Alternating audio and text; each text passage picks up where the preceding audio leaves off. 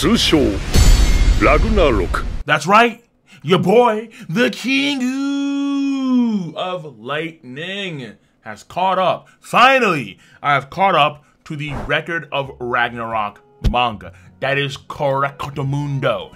I am up to date as of this video's recording, and I do plan on doing the monthly read-throughs on the Curriculum channel on Twitch when the chapters come out for Record of Ragnarok, the latest chapters of Record of Ragnarok. It is that lovely?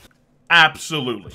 And because of Caught Up, I want to give you guys a general quick little video on my stance on what are the best fights from worst to best. What are the best and worst fights of the Record of Ragnarok series? And of course, thus far. Now, before getting further, of course, spoiler warning for any, if these people actually exist, for any anime-only watchers of Record of Ragnarok.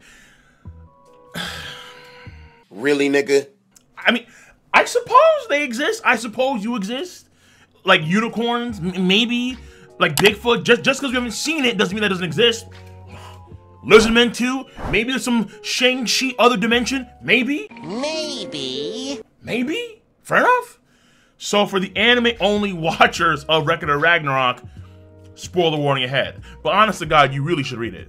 When it comes to the artwork, when it comes to the graphic details, when it comes to the overall pace and flow, it just seems to be a lot better. Worlds better. Galaxies better, all right? Keep on increasing the parameters here. It just flat out better. I'll keep it a buck. I'll keep it a buck. Now, right now, in the series, in the manga, there are 6 fights. The first fight was Thor versus Lubu. The winner of that fight was Thor. The second fight was Zeus versus Adam, the first man. Winner was Zeus. Third fight, Poseidon versus Kojiro Sasaki. Winner, Kojiro Sasaki, humanity's first fat W. The fourth fight, Hercules versus Jack the Ripper. Winner, Jack the Ripper. Fifth fight, Shiva versus Raiden Tamaemon. Winner is Shiva. And then finally, lady, the sixth fight, Buddha versus Bishamonten, who was then Zirofuku, who then was Hajun, and the winner was Buddha, who represented humanity. So, these are the 6 fights of the Record of Ragnarok series thus far. What is the best fight so far in the series? Originally, it was Zeus versus Adam, because that fight was hella dope. That fight was hella well drawn. It was hella epic. I love that fight. Zeus was epic as all hell. Adam was epic as all hell. The .000000000000001 just repeated. I'm like, no. The things that these guys are doing in that fight was dope as all hell. All right, and I stand with Adam. All right, I give Adam that salute. Absolutely, I do. Absolutely, I do. All right, because Adam's my daddy. He's my daddy. My boy. So, that fight was great. Love that fight. However, the number 1 fight is Hercules versus Jack the Ripper. That is, oh. London Bridge is falling down,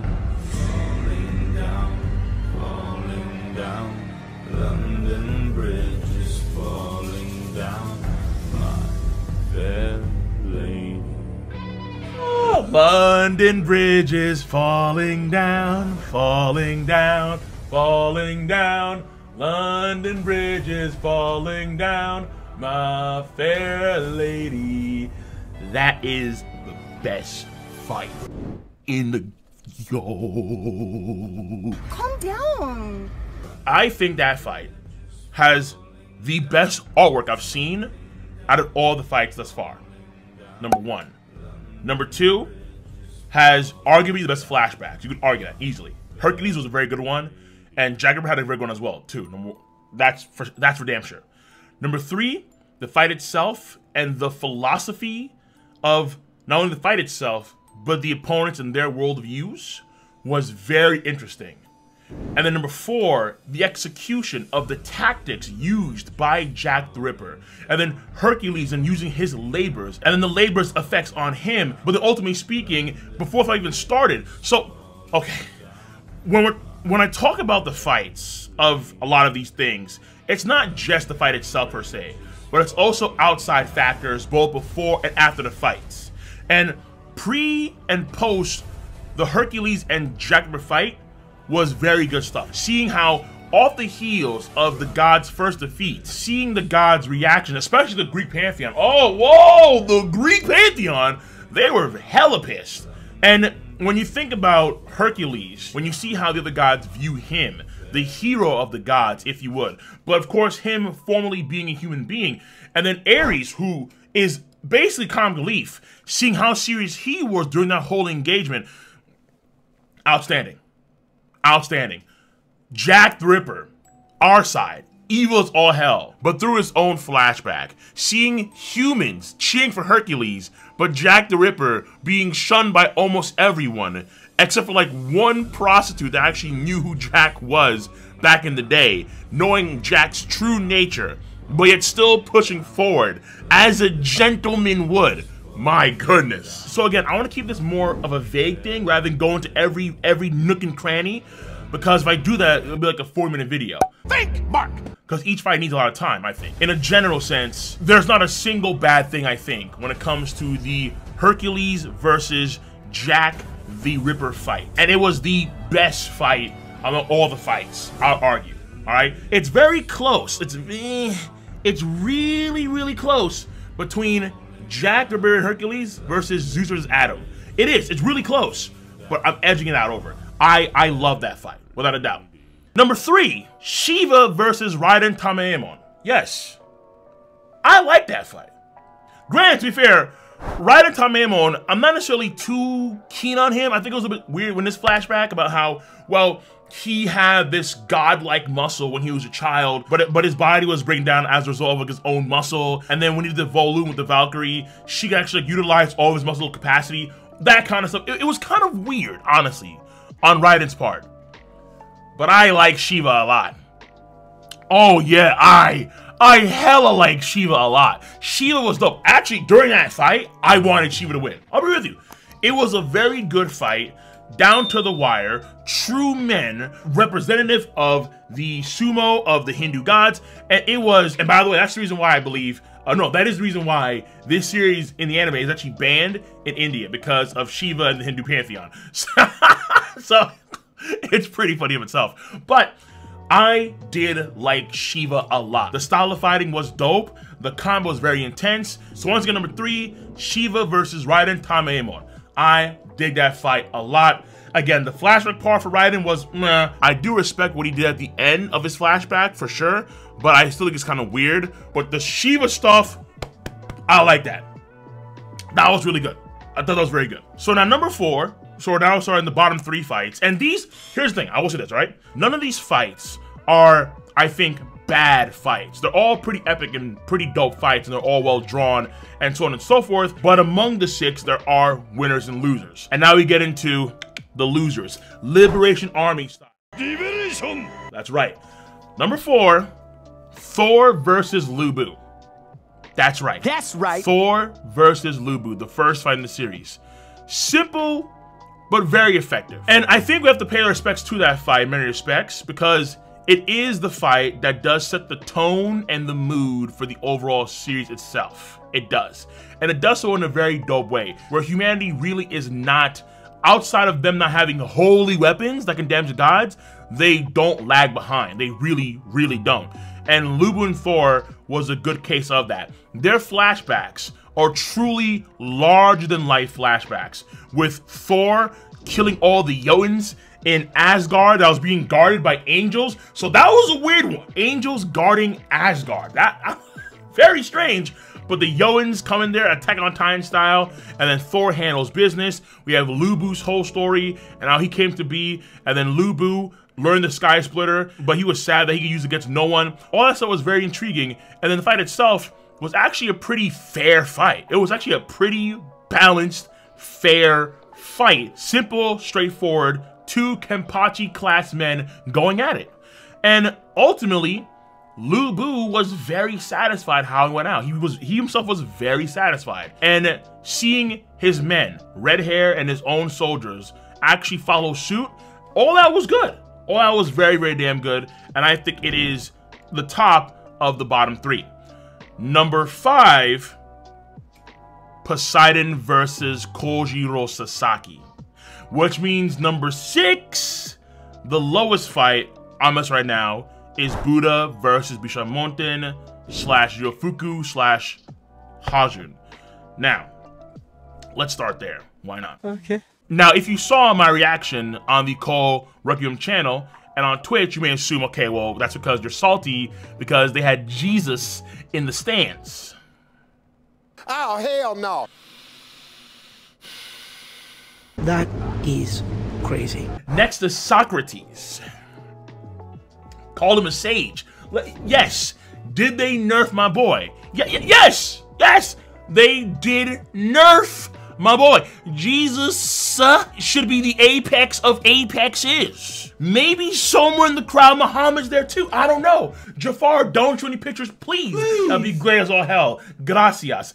But yes, him being a sage, it threw me off. It threw off a little bit, a little bit. Okay, all right. I'm gonna lie to you. That's like maybe a 5% reason why. The main reason why is because I was a very oddly structured fight.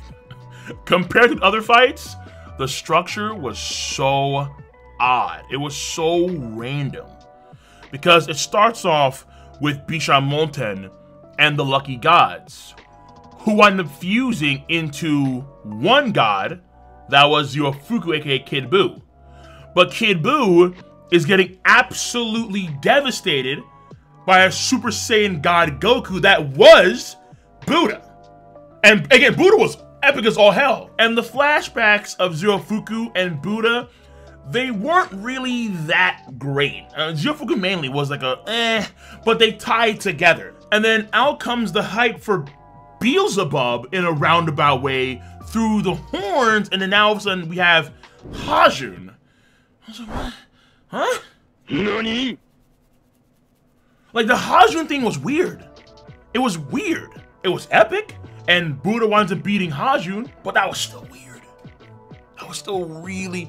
And then the fact that the other gods were cheering for Hajun when Hajun was one of the top class entities of Helheim. I'm like, how do you guys not know that?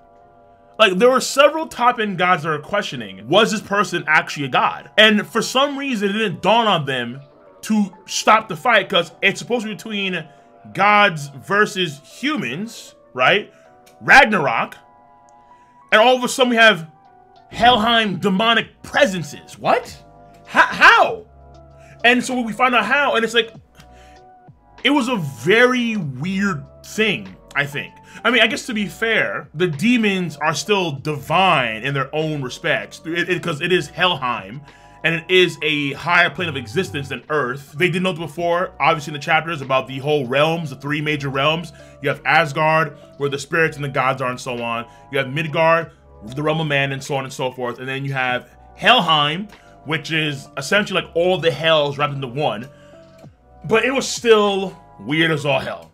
The structure was odd, and honestly, among the fights, it was the fight that I was the least kind of like engaged with. I'll keep it a buck. And then finally, number 5, the first W that mankind gets, Kojiro Sasaki versus Poseidon. Poseidon was Bro, you're trash, bro. I will show my respects to Kojiro Sasaki, because Kojo, he gets a very robust flashback. Like, he has layers upon layers of flashbacks and outside content that goes for him. He gets layers of that. And of course, because, you know, he's the first Japanese person to fight, and he's the first Nippon Banzai, of course, so he gets that W. But compared to the other fights, like, yeah, even Thor vs. Lu Bu, I don't think it was as good. There was too much of a bias being shown to Kojiro Sasaki compared to the previous two guys on the human side of things. And you can kind of see that bias when Kojiro Sasaki is the first one out of the other two to actually initiate himself into the story outside the fight itself. I'm like, wait, what? Like, here is Brunhild trying to choose like the next person to fight, Nostradamus, Issei, whatever. Out comes Kojiro Sasaki out of nowhere. I'm like, wait, how come Lu Bu or Adam, they have to come through the gate, but this man Kojiro gets this OD love? I'm like, oh, because he's Japanese. So the post-fight content was a little bit too, like, I would argue, it was a bit too OD for Kojiro Sasaki. I would personally argue that. And then, once again, Poseidon was, I would argue, among all the deities, even compared to Thor, I think he was the blandest of the deities. Honest to God. So it was a very well-drawn, dope fight, don't get me wrong, of course, but not that great compared to the other two fights before it, and then every other fight, but again, Buddha versus Bishamonten, who was then Zero Fuku, who was then Hajun. Yeah, that one was really, really strange. So, in a general sense, that is my Record of Ragnarok ranking for the fights thus far. In the future, I'm going to do a few videos on the fights individually, breaking down the ins and outs, the goods and the bads, and the philosophies of the fights. At least that's what I plan to do. We'll have to wait and see what the future holds. That's what I plan to do, right? We'll have to wait and see. So, I'm going to catch you guys on the flip side. Be easy. Take care. Stay safe. Have a nice one.